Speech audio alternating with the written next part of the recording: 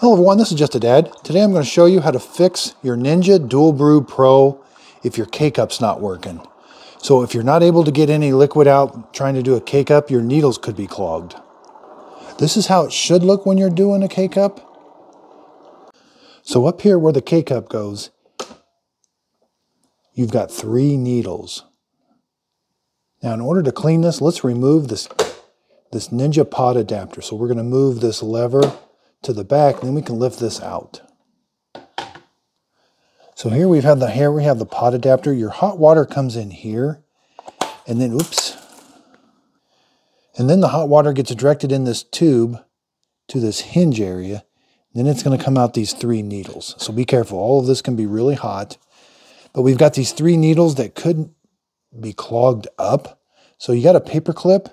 You're going to want to stick it in there and rotate the paper clip. And again, do this way, and again, this way. You're going to take this over to the sink and rinse those out. You're going to run water down this tube.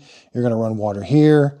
You're going to really flush those out, even while you're got the paper clip in there. Run water in here while you've got the paper clip. Now, there's also a needle on the bottom, right down in there. Be careful, it is really sharp. We can get to it from the bottom. So you're going to take your same paper clip and go in from the bottom. Now the paper clip won't go, it kind of has to come out an angle. It won't go straight through because there's kind of an angle there. But if you tilt it a little bit, now again, rotate this and take this over to the sink and rinse that out.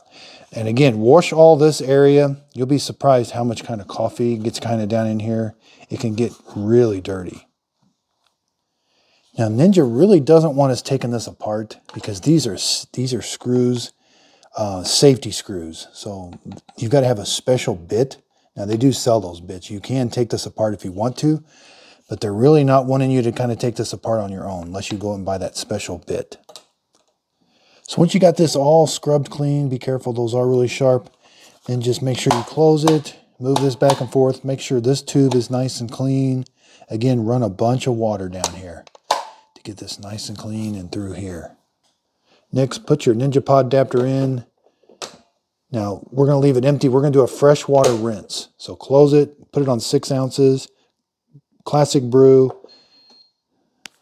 And this is going to run water through that K-Cup adapter to clean those needles and keep the machine nice and clean. You should probably do these about every once a week.